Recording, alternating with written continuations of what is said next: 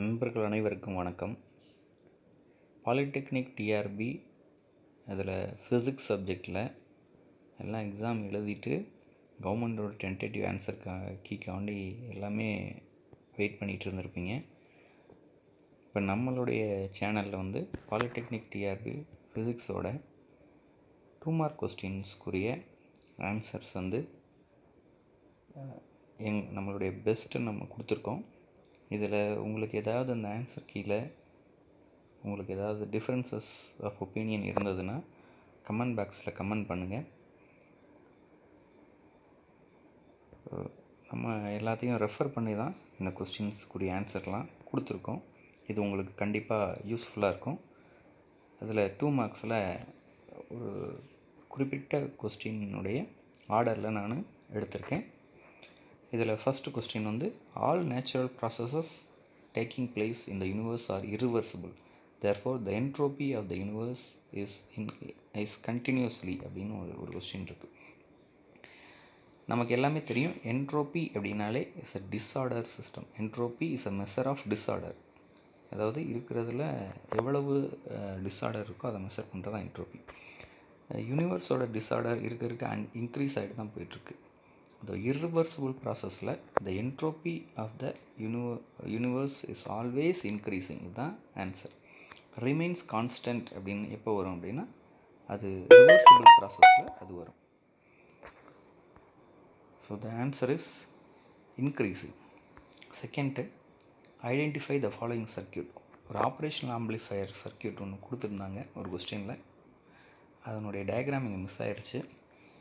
அது எதனுடையது அப்படின்னு பார்த்தோம் அப்படின்னா ஸ்கிம்மி ட்ரிகர். கண்டிப்பாக இன்டகிரேட்டர் வராது. இன்டகிரேட்டர்னால் கெப்பாசிட்டர், ரெசிஸ்டர் எல்லாமே இருக்கும். ட்ரையாங்குலர் வேவ் ஜெனரேட்டர் வராது, சைன் வேவ் ஜெனரேட்டரும் வராது. It's purely ஸ்கிம்மி trigger. அடுத்த third, the value of the function J of X. இதனுடைய சரியான answer B, root of 2 by X sine x.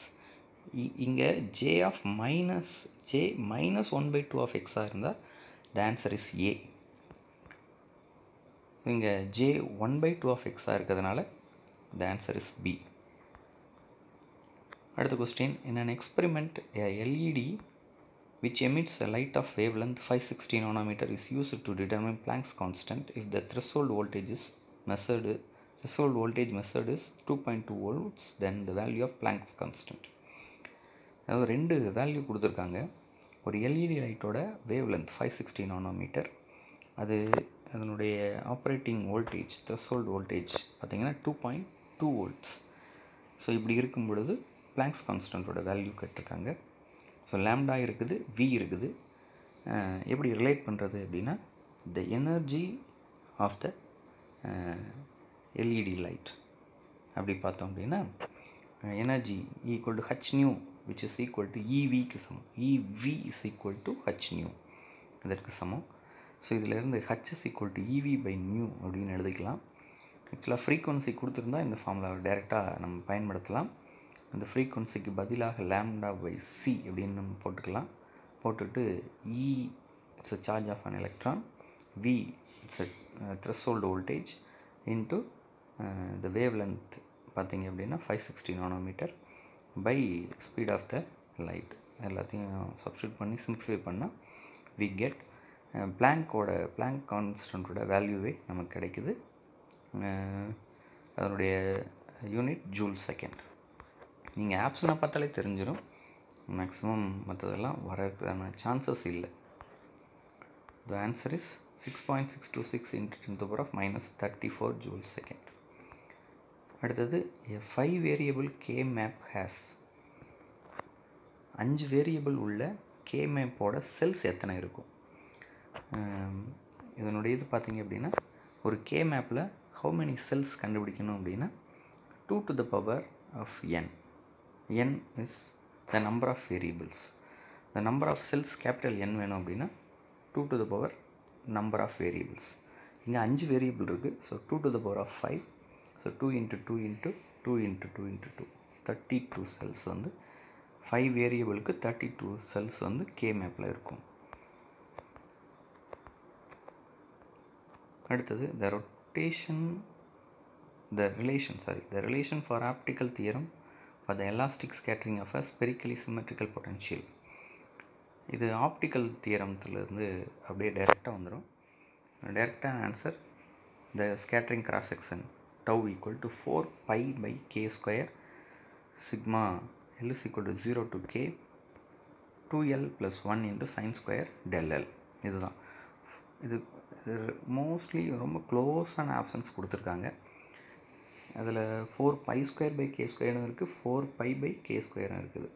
ரொம்பவும் க்ளோஸாகவும் இருக்குது. இதில் கரெக்டான answer 4 pi by k square. அதுதான் ரொம்ப முக்கியமானது. அடுத்தது in a rigid body the trace of a rotational matrix is the option is 1 plus, அதாவது 3 விதமான ரொட்டேஷன் இருக்குது. அதில் பை தீட்டா சை அப்படின்னு 3 விதமான ரொட்டேஷன் இருக்குது. அதில் பை ஃபஸ்ட் ரொட்டேஷனோட ட்ரேஸ் மேட்ரிக்ஸ் ஒன்று கிடைக்கும். அதனுடைய ட்ரேஸ் கண்டுபிடிச்சா 1 + 2 cos phi. அடுத்தது match the following. Left hand side டயாமேக்னட்டிசம், பேராமேக்னட்டிசம், ஃபெர்ரோமேக்னட்டிசம், ஆன்டிஃபெர்ரோமேக்னட்டிசம்னு கொடுத்துருக்காங்க. இந்த ப்ராப்பர்ட்டிஸ் பார்த்திங்க அப்படின்னா டயாமேக்னட்டிக் மெட்டீரியல் பார்த்திங்க அப்படின்னா அதனுடைய susceptibility is independent of the temperature. அது ரொம்ப ரொம்ப முக்கியம். The susceptibility of a diamagnetic material is independent of its temperature. அதே இது paramagnetism பார்த்திங்க அப்படின்னா it is depends on the temperature. The susceptibilities depends on temperature. அது எப்படி இருக்குன்னா இன்வெர்ஸ்லி ப்ரொபோர்ஷனலாக இருக்கும். ஸோ the diamagnetism பார்த்திங்க அப்படின்னா அதுக்கு ஆன்சர் ஏக்கு ஆன்சர் 4. ஏக்கு answer 3. temperature independent susceptibility. Second answer temperature dependent susceptibility. ferromagnetic material வந்து rare earth elements-ஆக இருக்கும். rare earth elements தான் ferromagnetic பிஹேவ் பண்ணும், ferromagnetic மெட்டீரியலாக இருக்கும். ஆன்டிஃபெர்ரோமேக்னெட்டிக் மெட்டீரியல் வந்து டிரான்சிஷன் எலமெண்ட்ஸாக இருக்கும். ஸோ ஃபஸ்ட் ஏக்கு வந்து 3, பிக்கு 4, சிக்கு 1, டிக்கு 2. So that is the answer. அடுத்தது evaluate the ratio of rate of stimulated emission to that of spontaneous emission at 1000 K if the wavelength of the radiation is 5000 angstrom. K கொடுத்துருக்காங்க, T கொடுத்துருக்காங்க temperature and wave length கொடுத்துருக்காங்க. the ratio of stimulated emission to spontaneous emission கேட்டிருக்காங்க. So N1/N2 equal to நம்ம நேரடியாக அந்த 2 mark ஒருத்தான question இது. So the best answer பார்ப்போம். Spontaneous emission to stimulated emission which is equal to e⁻hν/kT -1. இந்த hν/kTயை மட்டும் தனியாக நம்ம கால்குலேட் பண்ணி எடுத்துக்கிட்டோம் அப்படின்னா நியூ ஃப்ரீக்வன்சி கொடுக்கல, அதுக்கு பதிலாக வேவ் லென்த் கொடுத்துருக்காங்க. ஸோ நியூக்கு பதிலாக c/λ அப்படின்னு நம்ம போட்டு hν/kT which is equal to hc/kT into lambda. H is a constant, K is also a constant. So அந்த கான்ஸ்டன்ட் ரெண்டையும் நீங்கள் சப்ஸ்டியூட் பண்ணி சிக்கு இட்ஸ் another constant அதெல்லாம் சப்ஸ்டியூட் பண்ணி T it's a temperature that is given as 1000 Kelvin, lambda வந்து 5000 angstrom. இதெல்லாம் போட்டு சிம்பிளிஃபை பண்ணோம்னா பவர்லாம் ஃபஸ்ட்டு சிம்பிளிஃபை பண்ணிவிட்டு இதெல்லாம் சிம்பிளிஃபை பண்ணால் 28.8 அப்படின்னு வருது.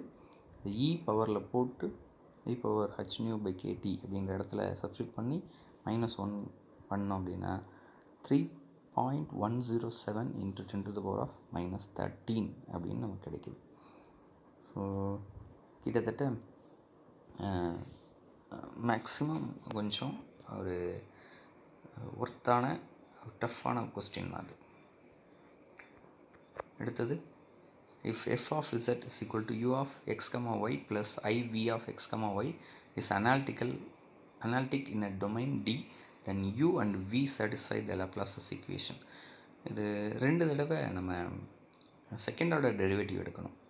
u வந்து எக்ஸை பொறுத்து 2 தடவை டெரிவேட்டிவ் எடுக்கணும், ஒய்யை பொறுத்தும் 2 தடவை டெரிவேட்டிவ் எடுக்கணும். ரெண்டையும் கூட்டினா 0 வரும். அதே போல் வியையும் எக்ஸை பொறுத்து 2 தடவை டெரிவேட்டிவ், ஒய்யை பொறுத்து 2 தடவை டெரிவேட்டிவ் ரெண்டையும் கூட்டினா equal to 0. The answer is C. இது டைரெக்டானது தான்.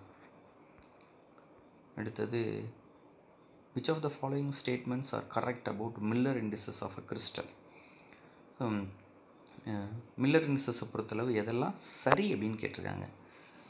ஸோ அடுத்த ஃப்யூச்சரில் நீங்கள் எந்த இதுக்கு ப்ரிப்பேர் பண்ணாலும் சார் கரெக்ட் ஆர் ராங் அதை நீங்கள் கரெக்டாக ஐடென்டிஃபை பண்ணி அதுக்கு தகுந்தாப்புல நீங்கள் ஆன்சர் பண்ணணும். விச் ஆர் ஆல் கரெக்ட் அப்படின்னா அந்தந்த என்ன கொஸ்டின் கொடுத்துருக்காங்க, சரியானதை எதெல்லாம் சரின்னு கேட்டிருக்காங்க அல்லது எதெல்லாம் தவறு அப்படின்னு கேட்டிருக்காங்க அப்படின்றத நல்லா பார்த்துட்டு நீங்கள் ஆன்சர் பண்ணுறது பெட்டர். ஸோ இதில் மில்லர் இண்டிசஸை பொறுத்தளவு இந்த 3 பாயிண்ட் கொடுத்துருக்க 3 பாயிண்ட்டும் சரி தான். இப்போ Miller indices of 2 planes R equal, 2 பிளேனோட Miller indices ஈக்குவலாக இருந்தால் த 2 planes ஆர் பேரலல், பேரலில் தான் இருக்கும். அப்போ பேரலல் பிளேனாக இருந்தால் அடுத்த point, if a plane is parallel to one of the coordinate axis, one of its Miller indices is infinite அப்படின்னு வரும். So அதுக்கு மில்லர் இண்டிசஸ் கண்டுபிடிச்சிங்கன்னா இன்ஃபைனைட்டாக வரும். அடுத்தது ஹெச்கேஎல் மில்லர், அந்த 3 பாயிண்ட்டும் நீங்கள் அப்படியே ரீட் பண்ணி பார்த்தீங்கன்னா அந்த 3மே மிக சரியானது தான். So 1, 2 and 3 are all right. So இப்போ நம்ம ஒரு 11 கொஸ்டினுக்கு 11 2 மார்க்குக்குரிய பெஸ்ட்டு ஆன்சர் நம்ம பார்த்துருக்கோம். ஸோ இது அடுத்தடுத்த நாட்களில் நம்ம டென்டேட்டிவ் ஆன்சர் வந்ததுக்கப்புறமும் கூட இல்லை வர்றதுக்கு முன்னாடியும் கூட நம்ம தொடர்ந்து இந்த ஆன்சர்ஸை பார்த்துட்ருக்கலாம். தொடர்ந்து ஃபாலோ பண்ணிகிட்ருங்க. உங்களுக்கு இதில் உங்களுக்கு டிஃப்ரென்ஸ் ஆஃப் ஒப்பீனியன் இருந்ததுன்னா கமெண்ட் பாக்ஸில் கமெண்ட் பண்ணுங்கள். Thank you friends.